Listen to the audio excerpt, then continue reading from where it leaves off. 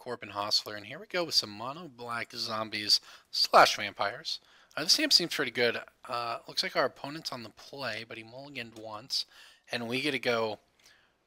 I think I'm gonna go Gravecrawler. It's interesting. We either decide to Thoughtseize now, or we decide to Thoughtseize on turn 4. I guess we Thoughtseize now because he mulliganed. It does slow us down a little bit, but this will cover a lot of distance in the end there. Assuming we can get to it.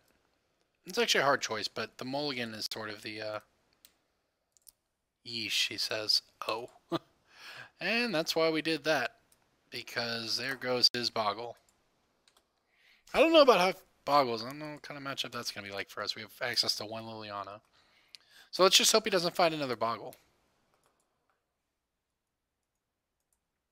Or Bogle or what have you. Or in this case, neither of those. It's a Silhana Ledgewalker. But what else do we know about? He's got 3 Umbras. So the Sam was pretty reasonable until we did that.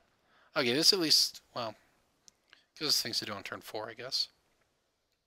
Or we could play out 2 of these now, which equals 3 damage, which is more than the Bloodghast will do. So sure. And the Bloodghast might have haste later. Yeah, this makes sense. I like this, yeah, because playing these 2 represents 3 damage a turn to him, whereas playing the Bloodghast would only be 2, and neither of these will have haste, whereas the Bloodghast, could have haste later on. So it's going to be a huge Gray Merchant, so even if he gets something going, if we can hit some lands here, the Gray Merchant will be enough to sort of close it out.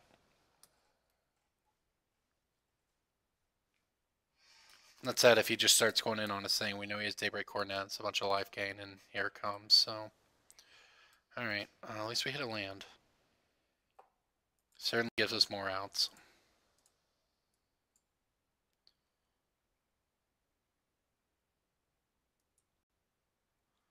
Alright, well, we're going to attack.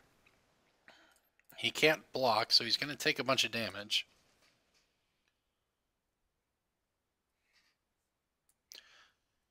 Alright, he's down to 8. So this is going to come down to whether or not I think we hit land next. Probably have 2 turns to hit land for this Gray Merchant. The Urborg's a little awkward too, because if he draws a fetch land, he'll be able to get mana off of it. But he can go... Well, I guess the problem for him actually is if he doesn't have another land, he can just put Umbras on, Spider Umbras on it, not the Daybreak Coronet and Lifelink's what he really needs. Which would then allow him to, say, block our Bloodghast and take 3/6, which wouldn't kill him if we don't draw land. But I guess that might be the boat he's in.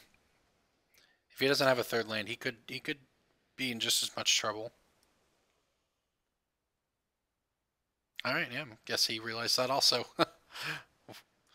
We were going to probably get there. Okay, well.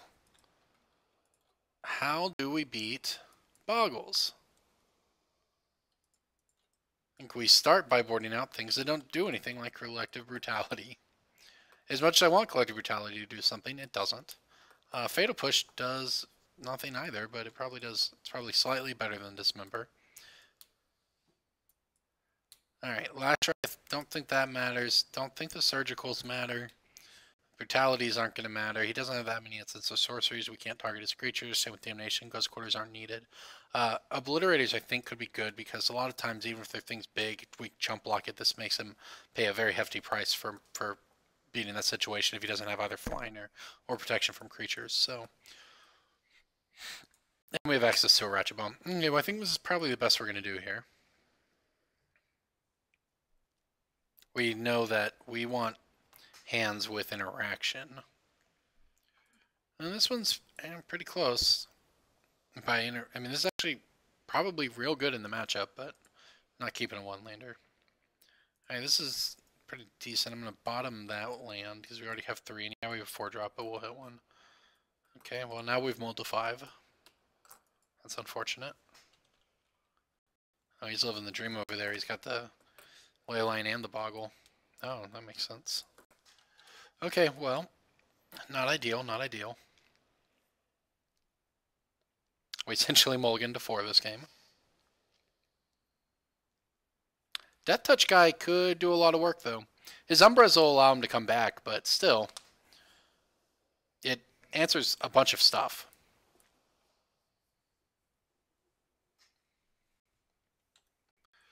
Yep. Does he not have a second land? That's good for us. Or terrible for us, depending on how you look at it, I suppose. And there's another land for us, so we'll at least be able to cast this Kalitas. He's got First Strike, though. That's actually a blowout, assuming he has another 1-mana enchantment here, which he does. Okay, well, that one actually doesn't matter that much, because he cannot attack. Gosh, come on, game. Magic Online, why you do this to me? Guess we'll go ahead and play this. I also think we should attack, because if he has another thing that pumps it, we're not going to be able to block anyways. So we may as well get the life now. Like that. This thing is now untouchable. Great. Well, we have a couple lifelink threats, so maybe we'll have a couple turns to hang in there. Trying to... Oh my god. That's fun. What Magic Online gets you, man, it gets you. It gets you hard. Oh, sometimes you just gotta laugh at it, though. Man. What a silly game. 4 Thoughtseizes! Best card. This is honestly the best card in Modern, but... Ooh, we get trolled right now. Maybe this is the best card in Modern, actually. I don't know. This is pretty funny, though. We even had 1. We've drawn 3. Like, 3 of our 5 draws, 3 of our 5 draws have been Thoughtseizes. It's not even like we have Inquisitions and Thoughtseizes. We literally just have Thoughtseizes. That's pretty good. Oh, okay. Liliana, please. He's got another Boggle. Liliana's no good anymore.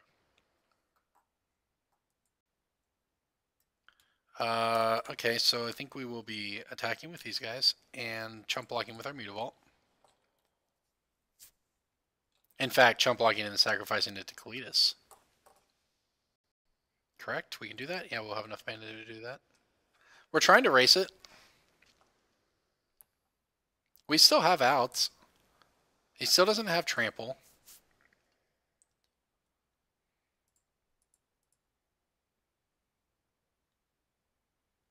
And we're gaining a bunch of life, too.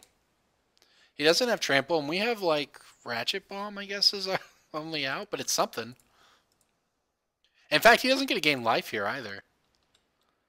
There's actually probably a lot of good draws on our deck, given this interaction. He does nothing. He gains no life. We get a crack back for, you know, some damage. It's not a great draw. But what if we drew Phyrexian Obliterator or something right here? I mean, given that he obviously doesn't have a second land, but I think that's only fair. You know, that's fair game considering this Leyline versus 4 Thoughtseize interaction here. All right, now we do have to take a bunch. But he hit us for 8. We're gaining 7 back. What if we just drew Gravecrawler? I guess we don't have another zombie, but... Yep. Oh, God. Okay, well, that put the brakes on real quick.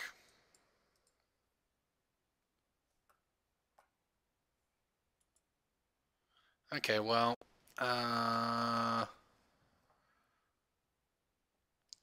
Guess I'll attack with my Kalitas.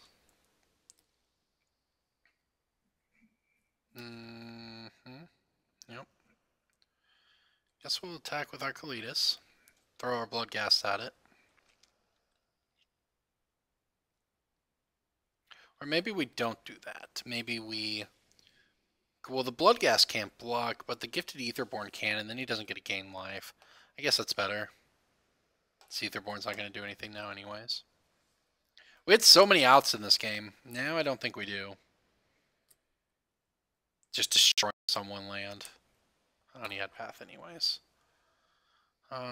Sure. I guess we could draw Damnation.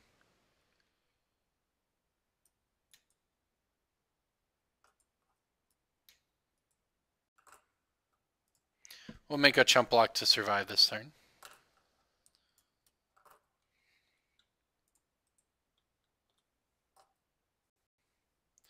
We were so close to pulling out of this game in a fair way.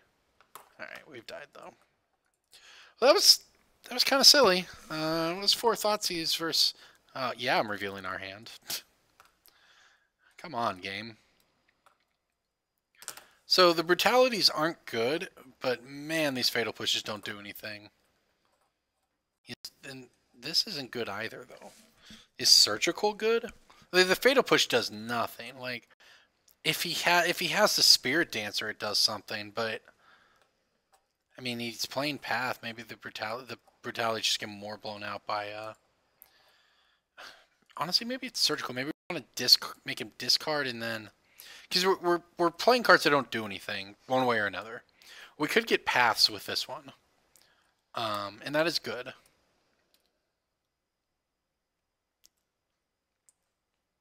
And in some cases, this can even kill a Spirit Dancer. But we'd also say make him discard a Boggle and then nuke his Boggle with surgical. We're gonna try it like this. Those fatal pushes just aren't gonna do anything.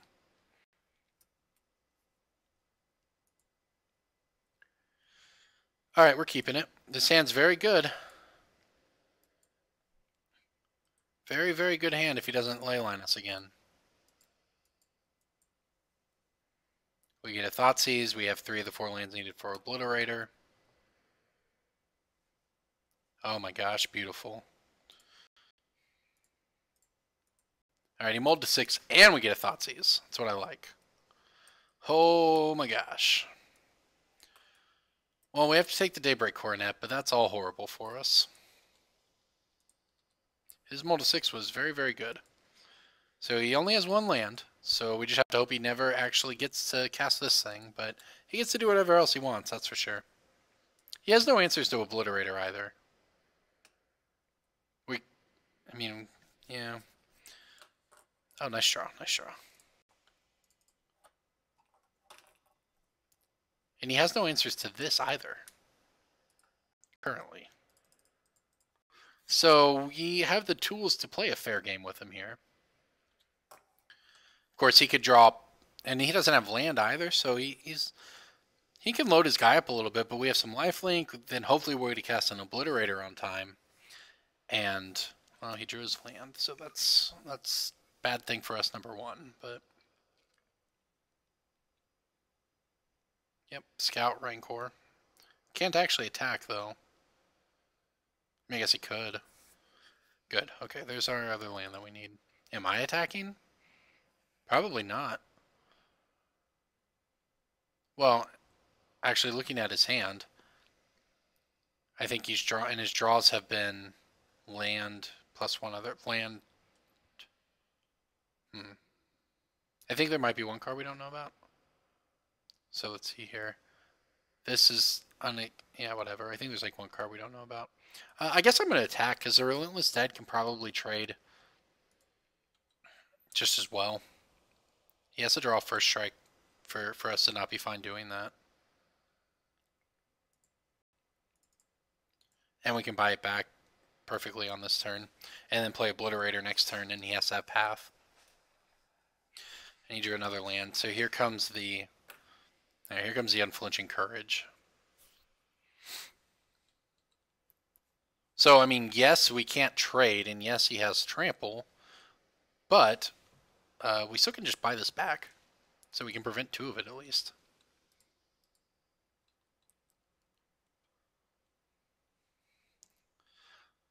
So, while not ideal, this is not the worst either. So yeah, he has 1 card we don't know about. Hopefully it's not Path to Exile.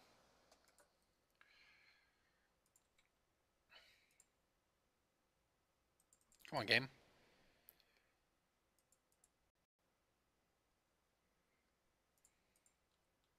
I would like to pay to bring it back.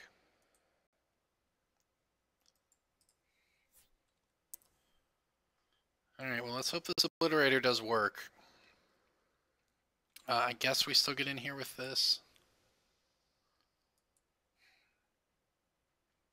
Maybe I'm not. The thing is, if he has removal, if he does have path, he's going to path obliterator, but then that means he still can't attack. So maybe it's actually better to just keep this back. Our problem is going to be finding a way to get around if he just decides to play defense.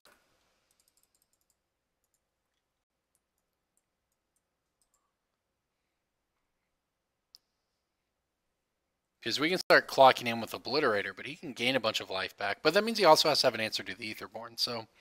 And he drew a land. So this is... I mean, that's annoying. But he can't... It means he doesn't even have anything, so...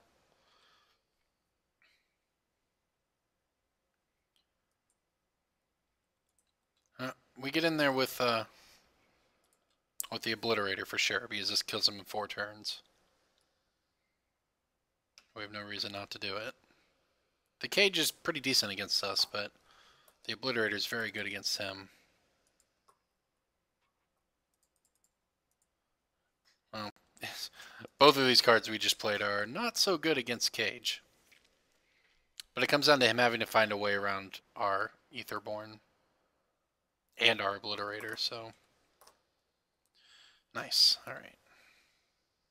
So it's got lifelink, so we can basically only attack with this.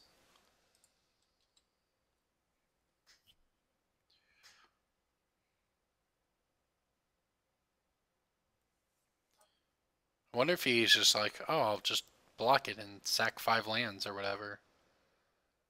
Its problem is he still trades. Yeah, it's not a great situation for him.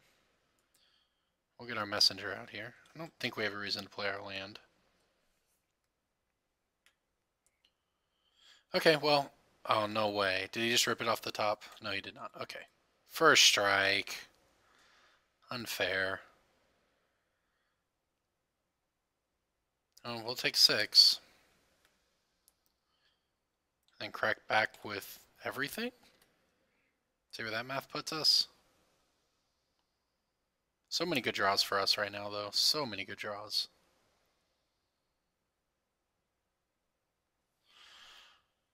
That might be one of them. Let's math up. This thing has trample, so he'll block the messenger and take 7, 9, 11, plus Mutavault, and then we kill him Brutality. I think this will work.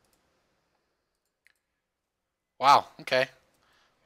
Phyrexian Obliterator, MVP. MVP, that's for sure. Yeah, look, the Brutality did do something. It's exactly why we boarded it in. Because it can drain him for 2. Wow, didn't expect to win like this, that's for sure.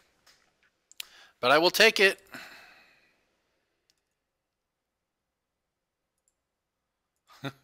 Why not? Although for what it's worth, we could actually have also given our messenger -2/-2 and trained him for 2 if he had a ley line, for instance. Wow, okay, got there against Bogles. I like it. Good match. Good match. Mono Black Zombies doing its thing.